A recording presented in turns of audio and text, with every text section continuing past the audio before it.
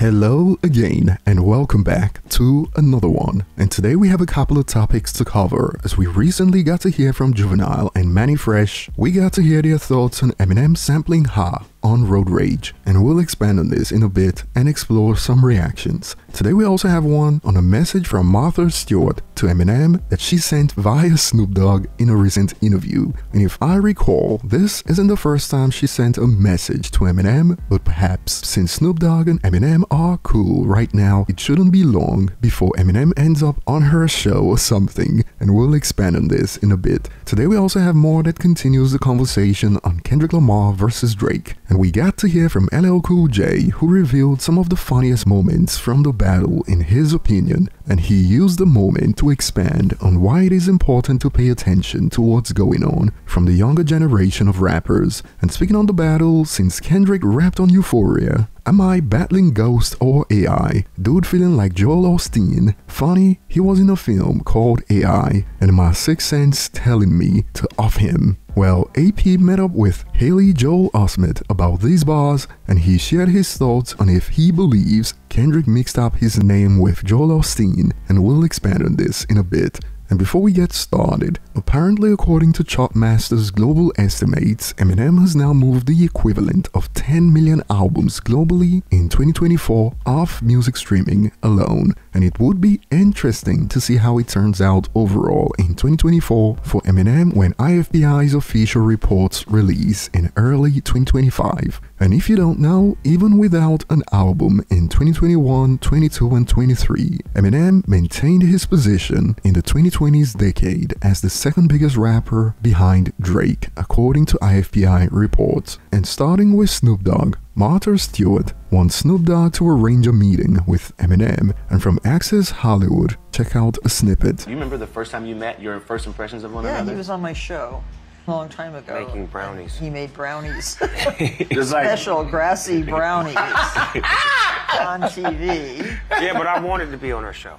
Is that right? Fan. Yes, it was one of those fan out moments where I want to be on your show, and she welcomed me and to the I show. wanted rappers on my show because nobody was having rappers on daytime TV. Yes. So I had him. I tried to get Eminem on, and I still have not met Eminem in person. That's my job. That is your job. I have to meet him. Wait, you're gonna call Eminem?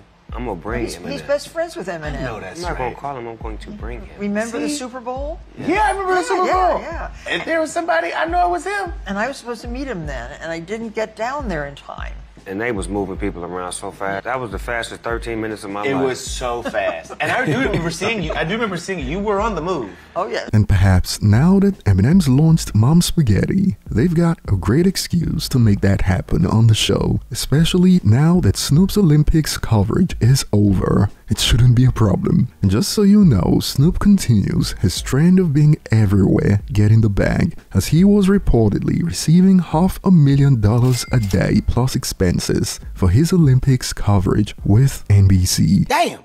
And moving on, AP Entertainment caught up with the Sixth Sense actor who was name-dropped on Euphoria, and he was asked about his thoughts on the song, and this was how it went. Haley Joel Osment doesn't think Kendrick Lamar made a mistake in the Drake diss song Euphoria, which conflated his name with the pastor Joel Osteen. The star of The Sixth Sense and AI appears next in Blink Twice. And I'm dying to ask if you've been following the online conversation about the Kendrick Drake. Yeah, just a little bit. It's in my text inbox, that's for sure. I was shooting in Ireland when all that happened, and I got like 100 texts in the middle of the night, and I was like, what is going on? Do you think it was intentional, or did he mess up your...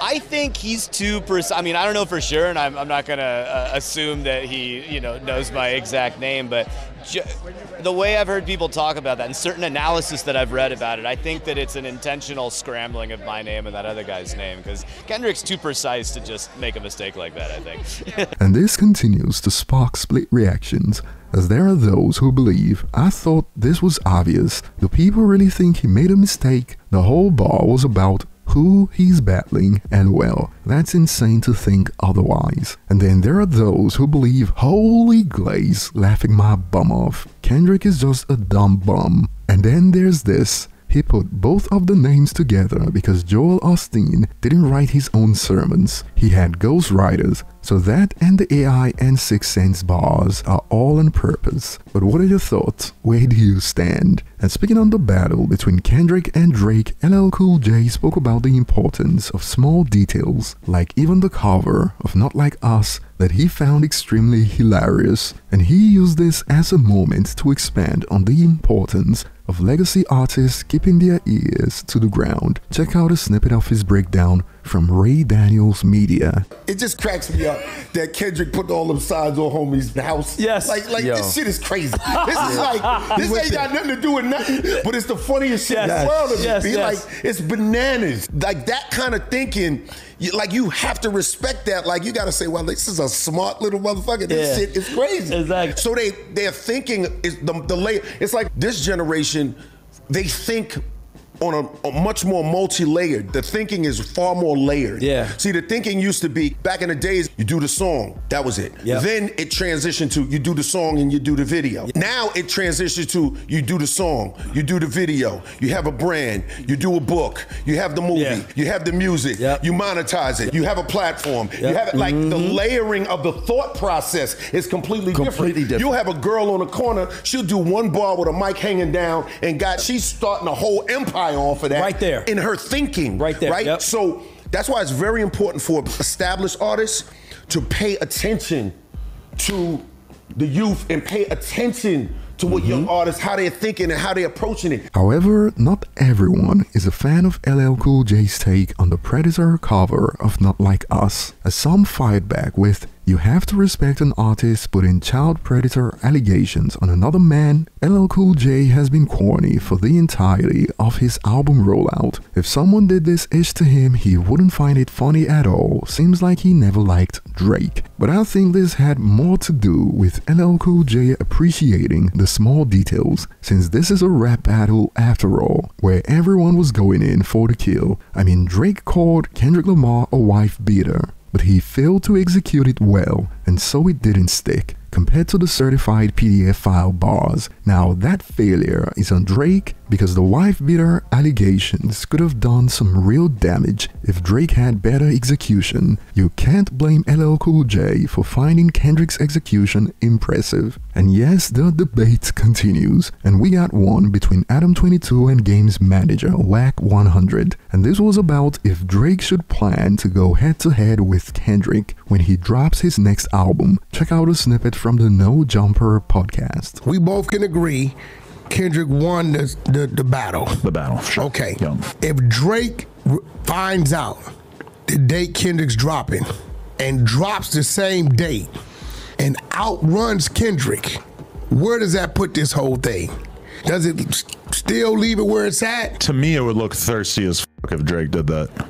So it'll work against him. Like, you're gonna rush your whole project out just to try to get this little W over this dude who realistically, yeah, he's not on your level sales-wise or whatever. I think that would be an error on Drake's part. So you figure Drake should just stay in his lane? I don't think he should totally stay in his lane. I still think he kind of needs to like take shots at Kendrick. And, I don't think he needs to do that. But he can't tuck his tail. That looks thirsty. But he also shouldn't be like trying to engage in like silly little petty shenanigans. Also, what if Kendrick sells more? What if Kendrick gets more streams? It's totally possible. Hey, listen, definitely. Yeah. If they both do that, it's going to become a war of who could buy the most streams, because the W is so important to either one's narrative that there's no way they're not buying streams. But what are your thoughts on this idea? A head-to-head on release week between Drake and Kendrick, a move that will help both albums sell better. But who do you think will come out on top in this current climate? As some believe it is too biased to do this. Drake gains nothing from it. Big risk for nothing. Also, this would suck to turn hip-hop into stan culture, finessing views just to say your numbers are high, and I'm talking from both sides. And speaking on Drake gaining nothing from this, some have expanded. Kendrick would win because Drake hate is at an all-time high, and all the casual fans and bandwagon fans that wanna appear cool would stream the F out of Kendrick. Kendrick for the first time in his career would sell 1 million first week. Drake will do 600,000. Thoughts? And moving on, we got to hear from Mannie Fresh and Juvenile about their thoughts on Eminem sampling Ha on Road Rage.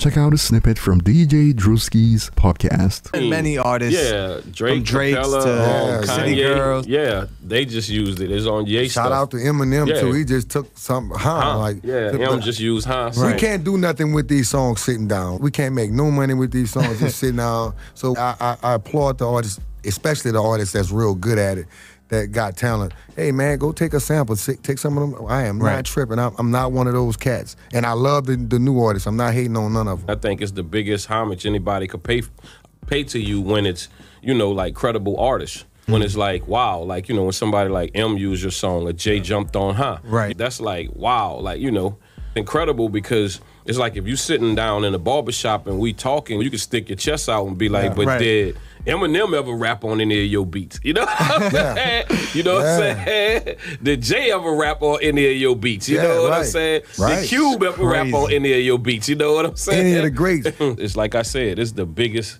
thing ever. Even when I heard that the Eminem song with Hine, he did Juvie Flow. Oh, man. I was just like, oh shit. M is my dude, because when my career started, M was one of them guys that kind of like reached out. He showed us love in the beginning. So he's my guy. But man, I didn't expect that. And this sparked reactions like, as a Southern boy who listens to a ton of old Southern rap, when I heard him do that on Road Rage, I got the biggest smile because I knew they'd love it. A Southern boy listening to Eminem, but hip hop heads said, Impossible. Impossible!